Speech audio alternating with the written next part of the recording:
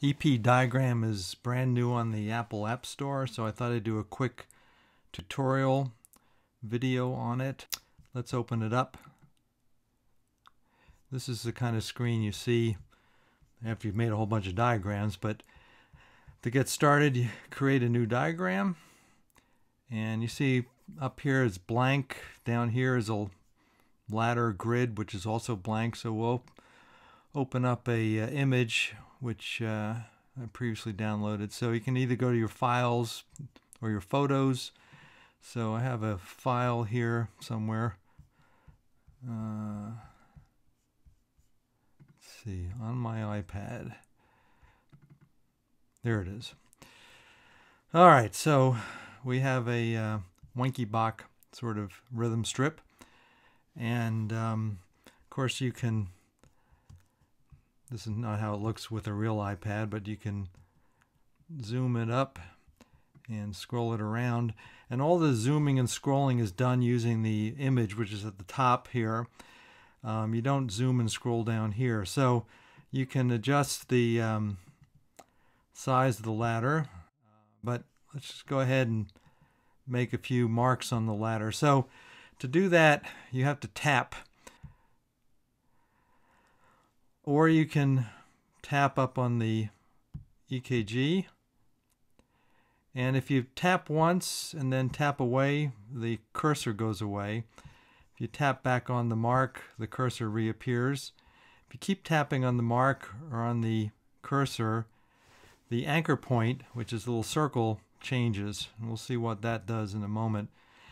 And kind of a shortcut to create a mark is to just double tap, and if you double tap again it goes away. So you double tap and then you single tap to change where the anchor point is. Now the anchor point is in the middle, and you slide things along. You can just move and align the mark wherever you want it to go.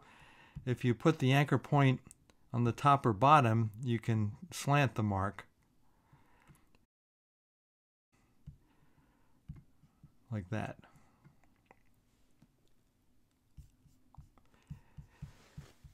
Again, I'll double tap and make it disappear. Now we'll explain these little dots in a moment.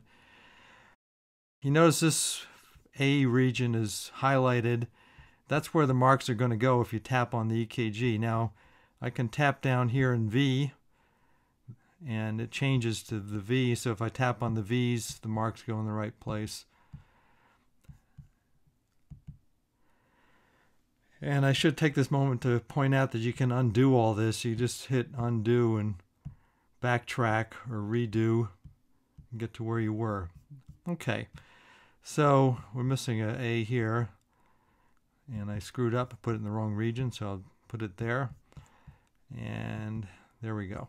Okay, now you can also, let's change to the AV region. We can also drag to create marks, kind of like so. And if you're accurate enough, the mark will end up connecting. But if you're not accurate like I was, you can just slide it in and it'll connect. And these being connected means that you actually, they'll move together. So if I slide this along, the connecting mark will move as well. But an easier way to do that is to use the connect mode, which you just connect marks by tapping them. So I'll tap this mark, and they'll connect, and this mark, and this mark, and this mark, and this mark, and we can scroll along here. Now we have block here, so let's see what happens here. So I'll make a mark up here, and I'll make a mark here, and I'll make the, I can tap down here also to make a mark in the, for the V. We'll connect these two at the end here,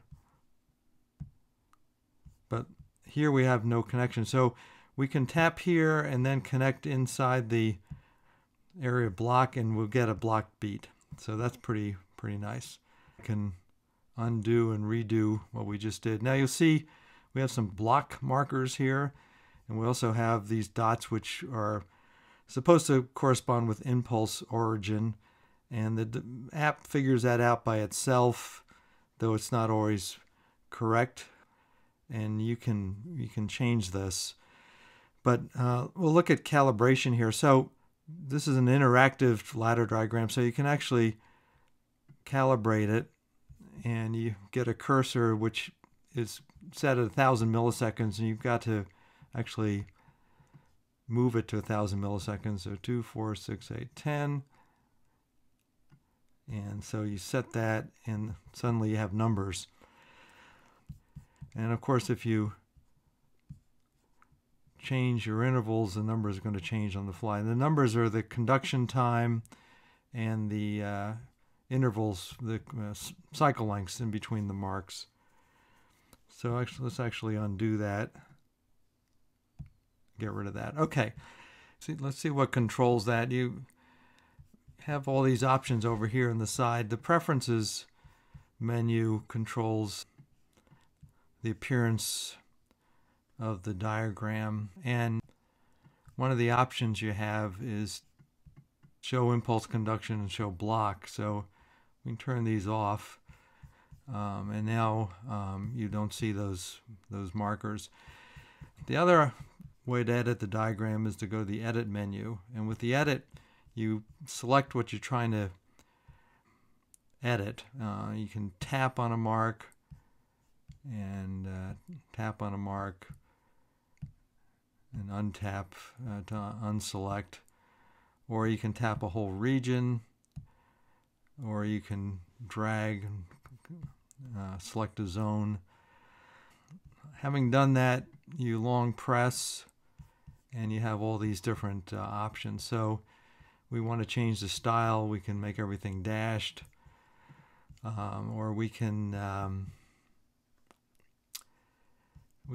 move marks as a unit like this. We can copy and paste. So we've copied this, we can just tap and paste in a copy of it. There's a whole lot of options.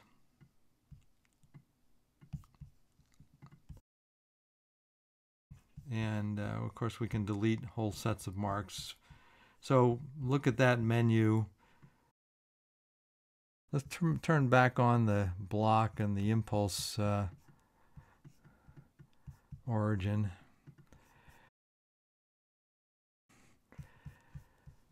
Let's actually delete these marks.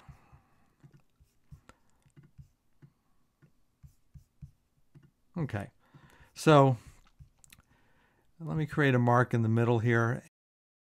You know, we talked about sliding the marks along, but this only moves the marks in a horizontal direction. You also have the option to get the cursor on the mark and then long press the cursor. Now you have a omnidirectional cursor, so you can actually now move the mark kind of anywhere, and if you change the point, you can do whatever you want with it. So long press it again, it's back to being a regular mark cursor, and it just moves horizontally. So I'll do a more advanced tutorial later on, but this should be enough to get you started.